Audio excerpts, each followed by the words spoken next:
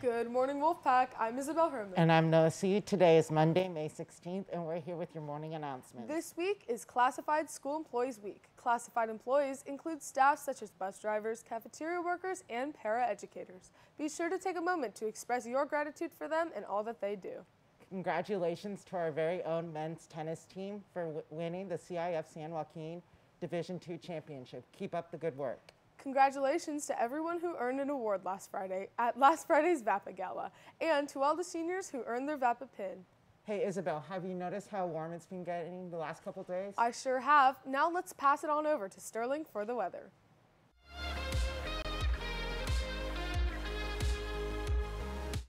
Good morning, I'm Sterling and I'm here with your weather update. Hope you didn't miss the lunar eclipse last night from about 8:29 p.m. to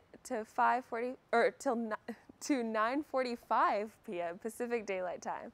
A lunar eclipse is when the moon appears in darkness as it passes into the Earth's shadow, and this occurs about every 2.5 years. But now, on to this week's weather forecast. Today, we can expect a high temperature of 83 degrees and a low of 52 with light winds going southwest at about 10 to 15 miles an hour. Going into the rest of this week, get ready for summertime. This whole week, expect sunny weather with highs in the 90s and lows around the 50s to 60s, with highs early in the week hovering around 75 degrees and later in the week mostly around 90 degrees, and low temperatures mostly in the 50s. Well, that's all I have for you this year, humans. Have a wonderful rest of the year and a spectacular summer. See y'all next year. Now back to the anchors.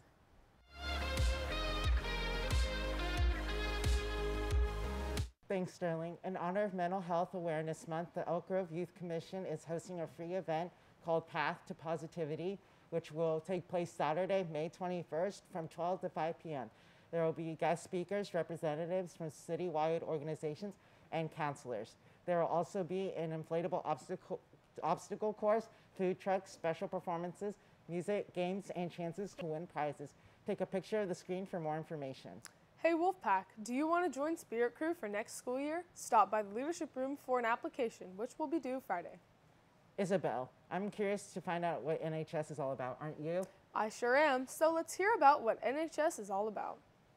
Hey sophomores, I'm Caitlin, next year's National Honor Society President. Hi, I'm Isaac and I'm next year's Public Relations Officer. And we're happy to announce that the NHS applications for the 2022 to 2023 school year have officially begun. National Honor Society is an organization where we commemorate students' scholarship, leadership, service, and character. NHS is a way to support your community while also being recognized for your achievements.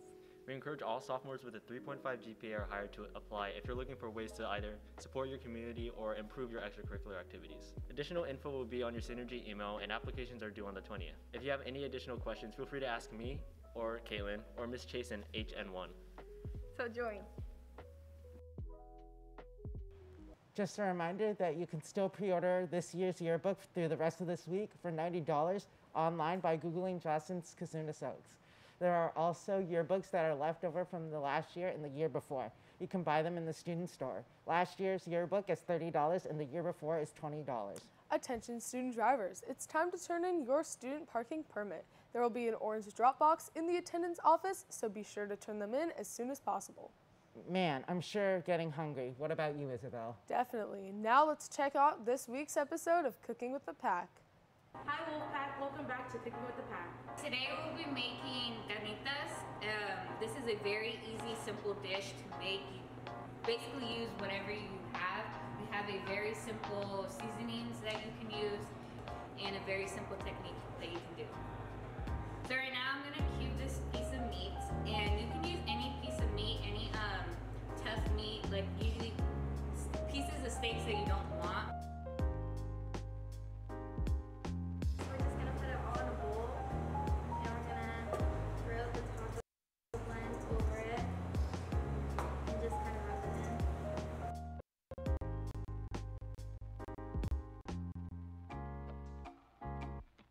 once your meat is ready, you're going to want a pan and set it to about a medium-high heat with vegetable oil.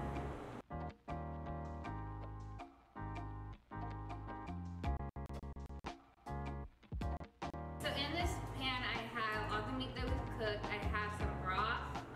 You can use either beef, vegetable, or chicken, depending on what you're cooking.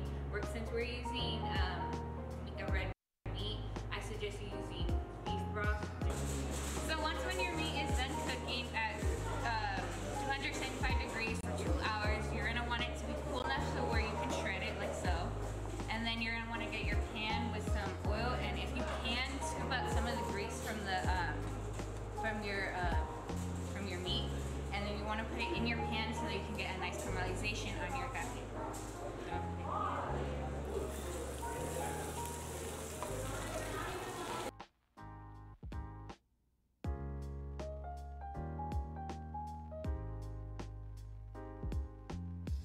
And that's it for making your homemade carnitas. Thank you for cooking with the pack.